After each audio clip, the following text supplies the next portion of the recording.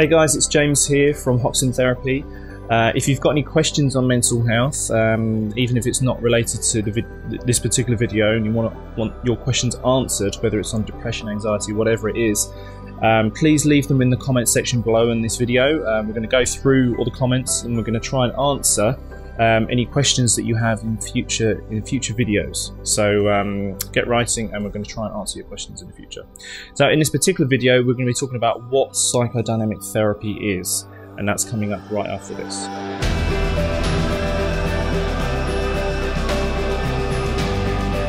So I've heard of psychodynamic therapy. What is that?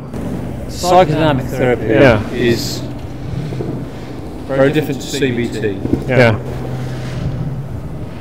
The CBT that I've been talking about earlier focuses on your thoughts and beliefs and values. The psychodynamic therapy doesn't limit itself to that. Psychodynamic therapy, like psychoanalysis, aims to help you explore the unconscious. We've got this reservoir of unconscious stuff, and that stuff is fantasies, memories that we've forgotten, impulses, desires, wishes.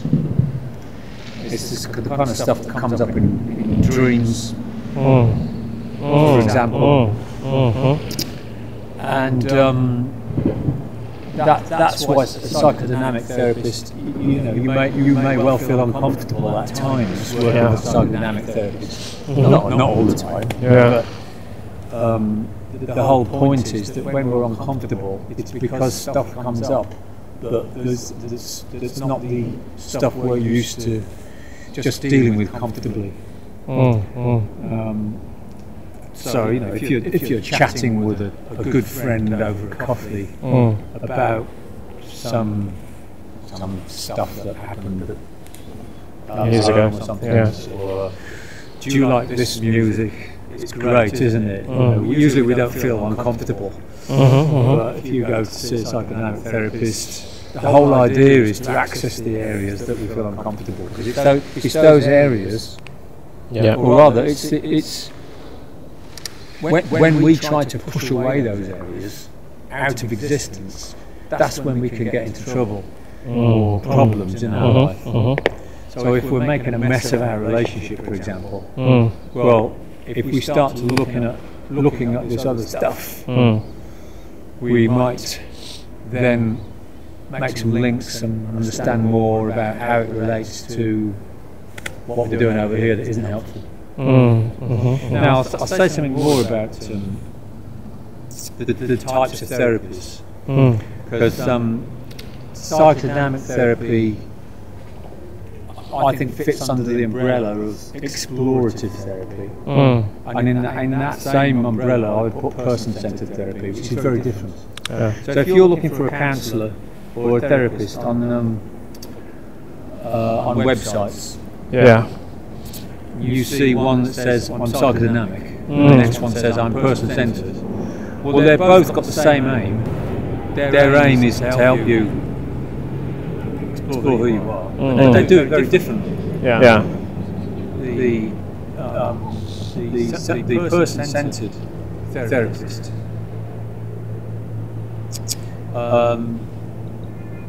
famously offers 3 core conditions. That's a jargon term for part of the method. One of the core conditions is unconditional positive regard. You could say respect. You value. The therapist values the other person as a valuable human being. All 7 billion of us on the planet, even so-called bad people, they come to see a person-centered therapist. Therapist will value that person as a person, even though they're not the bad stuff. And the second core condition is empathy. Yeah. So, which is not sympathy. I'll tell you the difference. Sympathy is when someone goes, "Oh yeah, I know exactly what you're feeling. I've been through the same thing." Right. Or, "Oh, that sounds terrible. Right. Oh, I'm really sorry." Yeah. So, what do you want a cup of tea? Kind of thing. Yeah. Let me put my arm around you, comfort you. That's sympathy. Empathy is the ability to stand in someone else's shoes for a moment. It's not to like be that other person, but to kind of catch a flavour of what it actually really is like to be that person. You could say being understood. Someone who, if you receive empathy from your therapist, you may feel understood. Someone understands what I'm going through, and that can help you manage your feelings. Well, this is me. I've actually felt all this stuff that I've been able to say to my therapist. My therapist has communicated to me, I see Colin, or whatever your patient's name is. It seems that when you did this, you did it because of that, and that made you feel so and so. Is that right? So you experience the empathy of the therapist. And the third of the core conditions is called authenticity or congruence.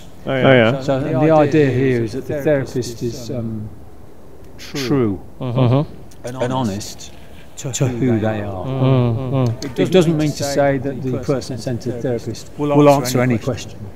It's not like the therapist is like answering honestly everything. But if you go and see a good person-centered therapist, you will get the impression, basically, no bullshit.